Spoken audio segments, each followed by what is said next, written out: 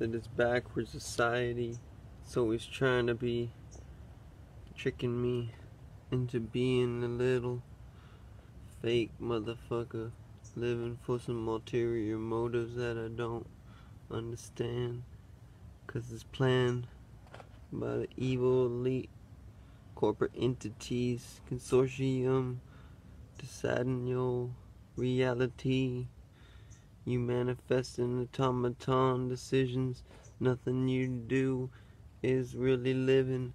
It has no value or soul. You express something fed out of a bowl. You don't have your own thoughts. You've been implemented with the criterion. You are boring as fuck, so I don't wanna hang out with you. It's sticky like glue.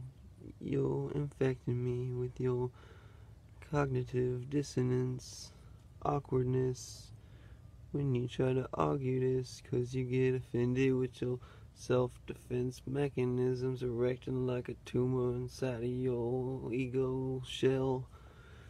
You can't spell out how you really feel, 'cause you can't step away from your ego and look at yourself with the true reality. You always gotta be wearing somebody else's glasses.